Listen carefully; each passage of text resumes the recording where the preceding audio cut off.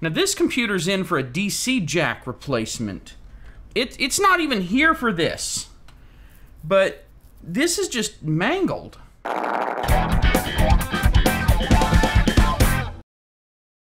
This is a Dell Inspiron 15-5100. Now, I apologize in advance as I have been tweaking my video setup a bit, and I may sound a little different if you're used to my videos. If you're a first-time visitor to my videos, though, welcome. The first step that all first-time visitors to my videos need to know is that you take all the screws out of the bottom of the computer first. Always. And they haven't hidden any this time. So, we don't have any screws hidden in the feet. It looks like we're actually missing the screws that go under the battery. So I wonder if someone's already been in here. Anyway, let's dig in. Take all the screws out of the bottom. Obviously, remove the battery first. Take all the screws out of the bottom. A process that I have to do every time and that takes forever and that constitutes most of the disassembly work. Get the CD drive out, but I took the screw out and it's not coming out. So let's take all the screws out first and see why after we've taken all the other screws out. Let's go ahead and, ooh, that screw is very different from the CD drive screw. It is much longer. So that's something to note. CD drive screw is a much smaller screw and probably needs to be put back separately. You'll notice the keyboard has spring clips holding it in.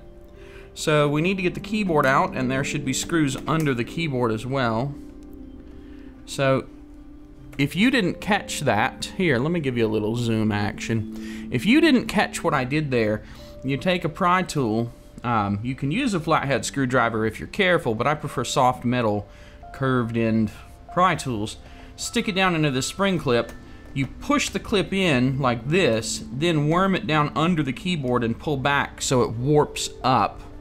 Then you can get a fingernail or a fingertip under it, and when you do that, popping successive clips, that one being the hardest because your hand's always in the way, becomes so much easier. There are also 2 clips on each side holding it in, which isn't a big deal once you get the top 5 ones loose.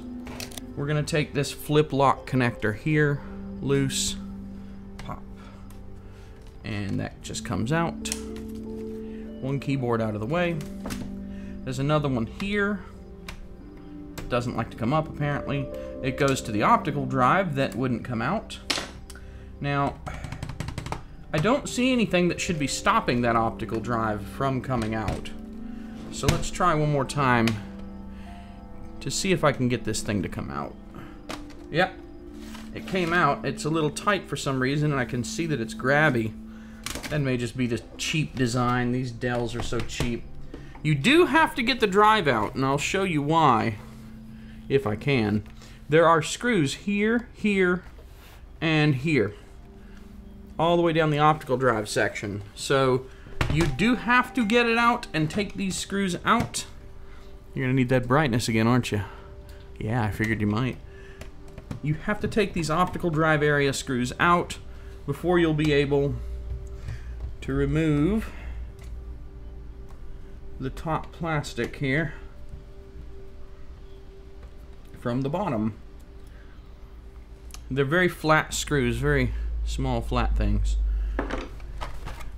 Flip it back over. Let's look at this keyboard one more time. Okay.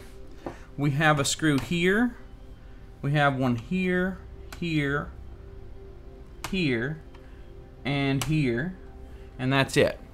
So, let's go ahead and get those out. Oh, that one doesn't feel very good. Let's see, what about this one? That one came out okay. This one doesn't feel right. It kind of feels like maybe the mount that goes into is broken or something. We'll figure it out later. Let's check this one. None of them are particularly tight, which I suppose is not a huge surprise. Considering that the computer originally had come in with screws missing. So some of them being loose, can't say it's a big shock to me. Alright, so what do we do now? Now we have to pry this thing apart. And how do we pry it apart? Well, you'll notice there's a seam right here. You'll notice right along this bottom, there's a seam. And you would notice wrong. Because that bottom seam right underneath the keyboard palm rest area is not the seam you use to take this apart. There's another seam here at the front lip that goes around. You can see it actually near the ports and such. And that's the seam you need to get into to pop this loose. Now the good news is once you've popped a few of the front ones loose, it just gets easier from here. And yeah, I mean, do I really have to explain that? That's pretty straightforward. Not gonna lie, pretty easy. And what is going on in here? Oh God. Okay. Yeah, that's not fun. Alright, so something clearly is wrong. Yeah, okay. We have a little bit of a problem here. That mount is in fact broken. I can see it right here. It's broken. That's not supposed to come off. Yeah, that's... Oh, okay. That's not supposed to be off of there. This is broken. Okay. This is supposed to be fused here with these plastic things. And the CD drive plate goes here. So logically, it goes here. But, yeah, everything's just kind of broken loose in this whole thing. What a mess. Good grief. So, yeah, I'm not happy about this because now I'm going to have to do a lot of extra work. This metal bracket is supposed to be here. The plastic welds have snapped. This metal reinforcement is also supposed to be here. Now this computer's in for a DC jack replacement. It's not even here for this. But this is just mangled. So the screw that goes through here, yeah, there's all these screws aren't actually holding anything at this point. So I'm not sure how this happened. But it's epoxy time. Yeah. So let's get some of that epoxy, boys. Take a cotton swab, chop one of the nice cottony ends off of it, and throw it away. Cotton swab. And watch me act like I know what I'm doing. Yeah, buddy. So, this metal plate broke loose. This metal plate broke loose. And we're gonna just fix it all. We're gonna dump the epoxy right here. 'Cause this is where it has to go anyway.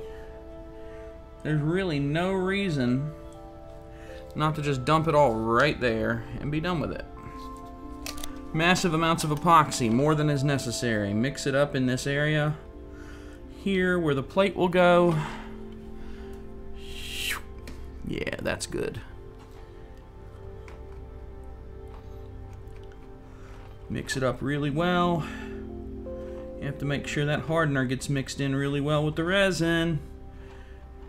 And it's super thick too. Chunky thick. Like some kind of bad soup. Yeah, and there's a plastic weld that doesn't want to come out. We're gonna go ahead and break it out of there. Or so I think. Yeah. Alright, so this goes here, and there's 3 plastic welds here that now have to be reinforced with epoxy instead. Yeah.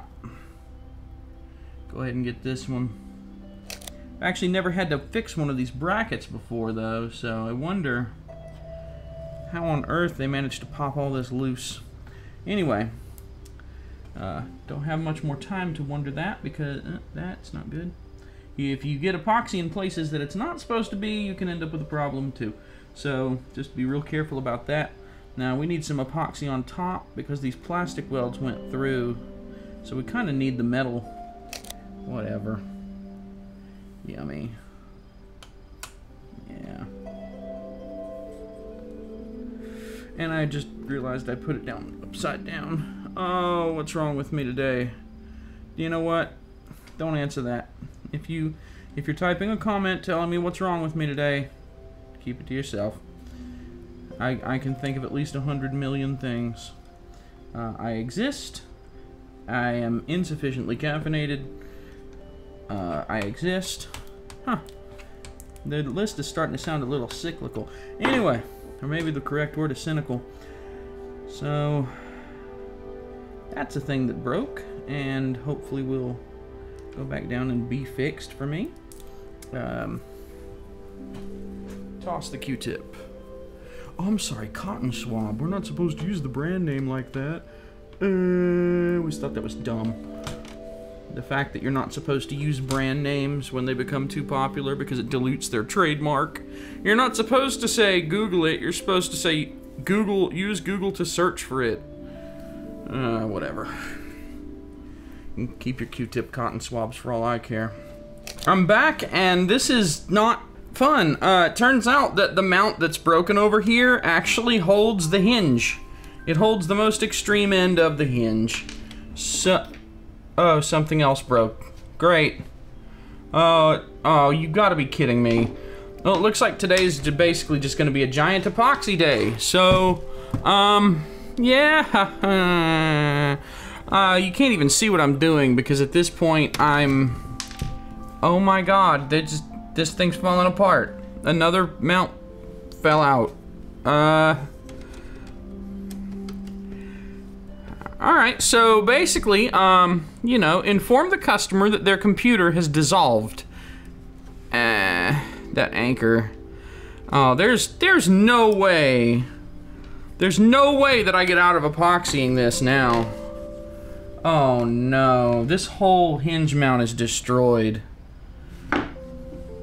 Oh, that's just terrible. Well, I wouldn't have known if I hadn't needed to come in here and poke at the DC jack. So, yeah, you take this hinge loose. Oh, that hinge is in bad shape, even in the lid. This is rapidly becoming a major problem. All right, take the screw out of the power jack. Take the screw out of the power jack. Unplug it from the motherboard, if it will allow it.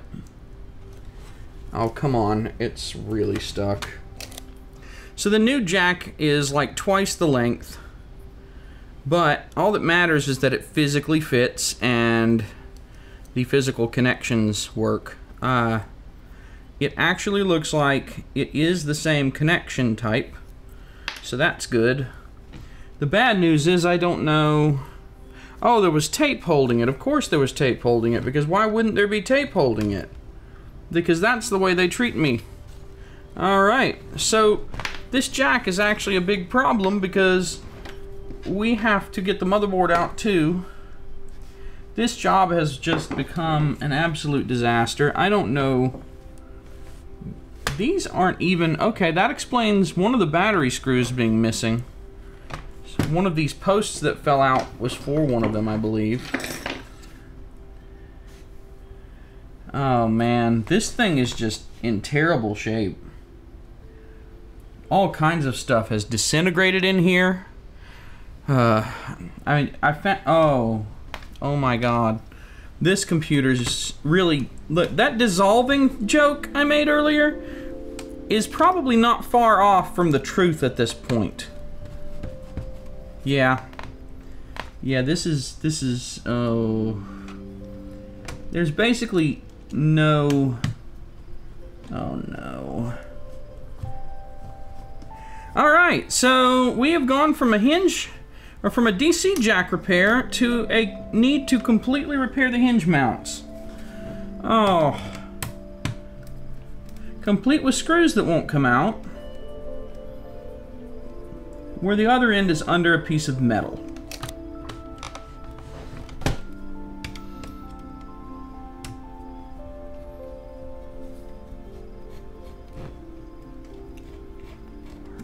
Okay. Well, this is truly an unfortunate situation. I can't get in there to epoxy it back down, but at the same time, the mount inside is broken and is free spinning. So I also... Alright, I'm gonna jam the pliers in very hard. Squeeze. Absurdly hard. Trying to squeeze the brass mount ring that's stuck in there. Probably damaging the plastics more in the process. But look, that oh, come on. It's coming out. I really just need the screw to come out. Once the screw's out, I can worry about bending metal and stuff later. And there's one screw. Now what about the other one? How bad is the situation with this other one? Well, that one screw coming out gave me a little more leeway with the other one. But what the hell am I supposed to do? Like, I can't even see that one. I don't think I can reach it, and I can't see it. Yeah, there it is now. I had to bend the metal to get it up, but there it is. For better or worse. Almost certainly for worse. Oh. Also just realized how dark the video is. You know what? I'm going through a minor catastrophe here, so I think you can tolerate some slightly darker than usual video so that I can get my stuff straight here. There we go. That's a little brighter. I need some coffee. This is a very important tool in the computer repair technician's toolkit. Alright. Oh god, that is just awful. So now the metal's all mangled. This customer's also one of those customers that doesn't like to leave their stuff very long, so he's expecting to be able to pick it up in a few minutes. I am not kidding. That ain't gonna happen. This is why I usually want customers to leave things with me. It's epoxy disaster time with Jody, the epoxy disaster guy. Oh, I'm so tired of this. I hate this stuff. It smells so funny, and God, I've actually gotten sick off of it before. But, you know, it's a necessary evil in the field. I actually wish that there was some of this stuff that's a little bit less chunky, because this stuff I find to be a little too thick to work with. It'd be nice if it was just a little bit more runny. Not a lot, but a little bit. A little bit more runny would be nice, frankly. Quite nice. Alright.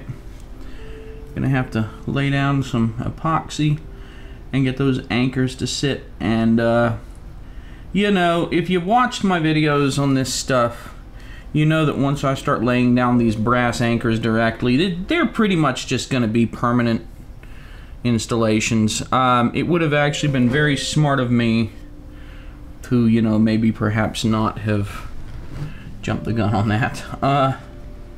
Yeah.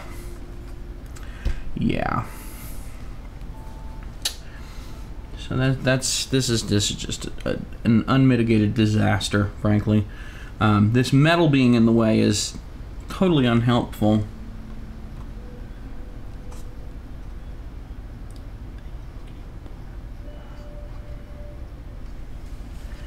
Yeah, the screw will have to go through that. And I can't stand this, man. This is just the worst. And the problem is, like, once it's broken, there is no other real solution to this problem than just gluing the tar out of it and hoping for the best. There's nothing you can do. You can't find any better way. This is it. This is the pinnacle of your capability. Shove a bunch of stuff, you know, shove some glue in, poke some things back into place, clamp it all back up, and hope that it lines up and holds itself together. Because, you know, you're not going to hold it together. And I see that one cracking, actually. This one over here, catch it before it becomes a problem. But I see this one already falling apart. probably due to the other ones. It's sort of a cascade because the force that is no longer applied to the busted ones, guess where it gets applied? So as you know, I run a business, and I keep getting interrupted by that business because customers are trying to reach me. But I've got this epoxy over here that's hardening. So I'm actually up against several different things that are all vying for my attention. And the DC jack is not cooperating, you know, just to add to the frustration. The DC jack is, it is structured slightly differently. It needs to go under a hinge though, so that's kind of a problem for me. No, it's about right. It just doesn't want to go. So I'm having quite a day. Please send help. Oh man, this is this computer will be the death of me, I swear. Yeah. So, friends, I know this video is supposed to be about repairing a DC jack, but we've already gone well into hinge mount repair territory and are now up against epoxy hardening. Actually, my epoxy's, yeah, it's pretty bad. So, I am probably not going to be able to finish this video where you can see the end of it. So I think you've got the gist of it, and I'm just gonna have to I'm gonna have to rely on the removal, or the reassembly is the reverse of disassembly. I can't even talk straight because this has become a sewer of extra work. And as I said before, the customer is pressuring us to get it done quickly, so I'm gonna have to go. If you wouldn't mind, like, share, subscribe, blah blah. Look in the bottom, go to jodybruchon.com for links where you can financially support my effort here, where I'm making all these videos for people to try and help them do this awful work on their own instead of paying somebody else, or so that somebody else can pay them for the convenience of not having to deal with hinge mount repairs. The worst thing ever, period. God almighty, what a mess. Thanks for watching. Have a wonderful day. Hopefully, if you are repairing your Dell Inspiron 15-5100, you're not going through what I am. Take care.